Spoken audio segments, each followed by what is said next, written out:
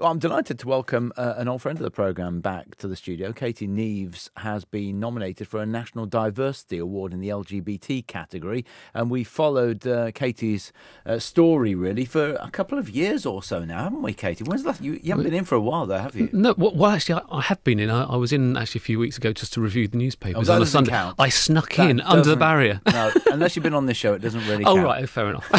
Just recap for us, if you would, on your backstory. For those people who've never heard you interviewed before, just tell us your backstory and then we'll catch up with where you are. Well, I've been a photographer and filmmaker for 33 years, but 2 years ago I came out very publicly as being transgender after living for 48 years as a man.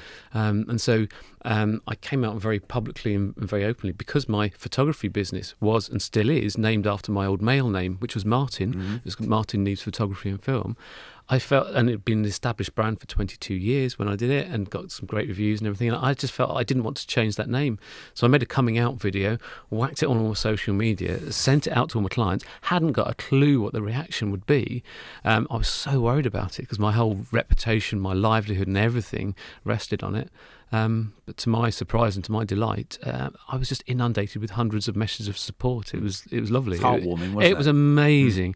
I felt so loved, and it went from something that was I was dreading coming out to being one of the most uplifting experiences of my life. It was absolutely incredible. Yeah. And then that led on to doing media stuff such as this. You know, so it's in fact this was where it started actually here at Leicester, BBC Radio Leicester, and then did some other stuff and started off locally and then ended up doing national stuff as well, so national radio and television and newspapers and magazines, and all of a sudden I'd become this trans ambassador, and then that's led me to form Cool to Be Trans, for two things really. One, to reach out to other trans people just to let them know that it's okay to be trans, because it really is, and a lot of trans people don't know that and they give themselves a hard time unnecessarily.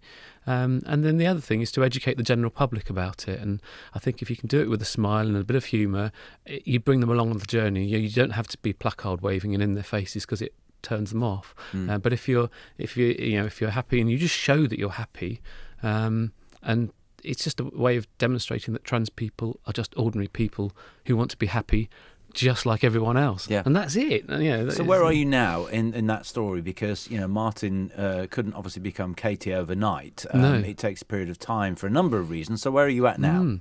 Right. Well, basically, I started on HRT and hormone blockers. It was about 22 months ago, but that's only because I paid privately. Because with the NHS trans healthcare is absolutely broken. It really is. I'm still on the waiting list. I was referred to over 2 years ago by my GP, and I still haven't had a first appointment, despite the fact that the NHS guidelines say it should be a maximum of 18 weeks. Well, it's been over 2 years and there's still no sign of it. So I just felt that I couldn't wait that long. So I was in the fortunate enough position to be able to pay privately. So I was able to start my transition. So that's all going along nicely from that point of view.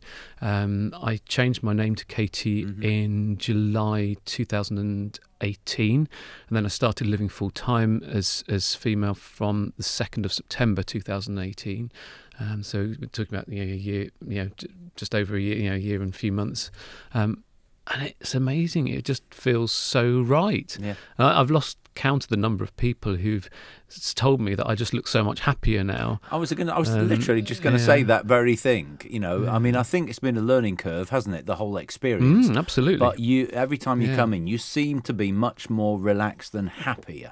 Yeah. Well, it feels amazing to be able to live my truth. It really does. And I mean, it's been a bumpy ride in terms of some personal stuff, or whatever as well. But overall, in myself, I feel amazing, and it feels so right. And so I just want to be able to share that with people. I don't want people to feel sorry for me. I mean, I didn't choose to be trans. No one chooses to be trans. It's just something you are, and you either deal with it or you struggle with it. And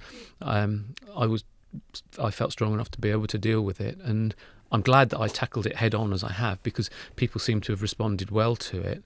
And of course now I'm sort of going and doing trans awareness training at companies, and then public speaking and stuff, and it really helps. And there's a company that's I'm talking with at the moment, where they've got a trans employee who's come out to the HR department. But they haven't come out to the rest of their colleagues at the moment.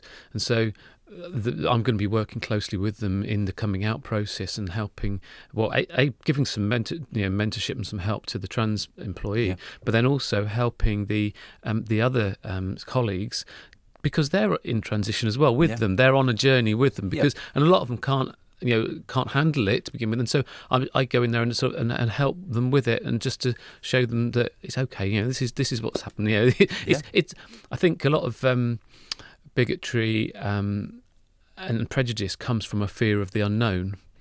So if you can just take that unknown away and just show that it's okay, really. Yeah. Have you seen a change, though, in attitudes, and not just by big companies, but also by individuals, generally speaking, over the past couple of years?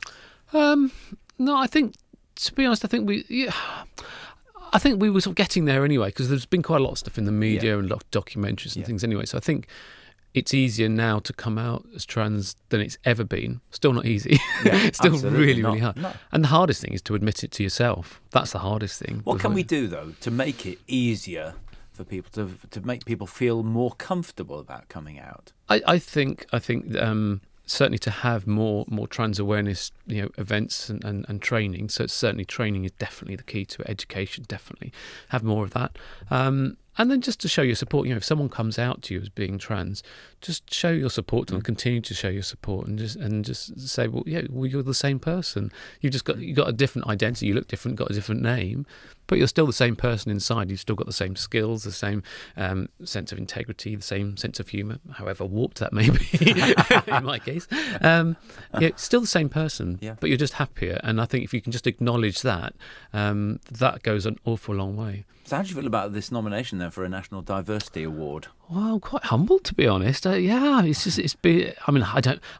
won anything yet. It's just a nomination at the moment, but it's lovely to be nominated, and there's some stiff competition for it as well. And it's for the it's as a role model, in the LGBT plus category. And if I got shortlisted, that would be amazing, because the other people that I'm up against, they're amazing as well. But that's good in itself. The shortlist is so strong, is good, isn't it? Because it can't be that long ago there wouldn't have been many people that could be nominated. No, that's right. So they haven't got as far as shortlisting yet, but just to be nominated is lovely, and also the other good thing about it is that I can sort of log in and into their website, and I can see the comments that the people who have voted for me have been making, and there's been some really lovely things that they've been saying, and it is quite humbling, to be honest.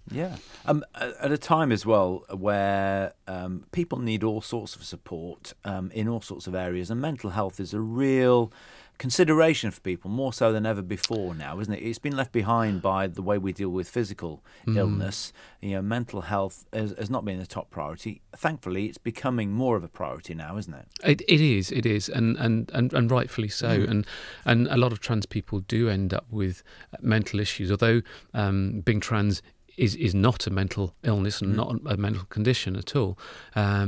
It's strange that it used to be classed by the World Health Organization. It used to be classed as a mental condition, but then so did being gay. Which, when you think about it, you think, for goodness sake. But they've only just caught up with the times. It was only last year when they actually declassified it. So it is not a mental condition or an illness at all. But a lot of trans people, because of the pressure that society puts on them, they really feel that pressure, and of course it plays havoc with them, and so a lot of them do suffer terribly with that, and because the suicide rates are astronomical for trans people. The Stonewall did a trans mental health survey back in 2012. That was the last one that was done, and it showed that 48% of trans people have attempted suicide, and 84% have thought about it.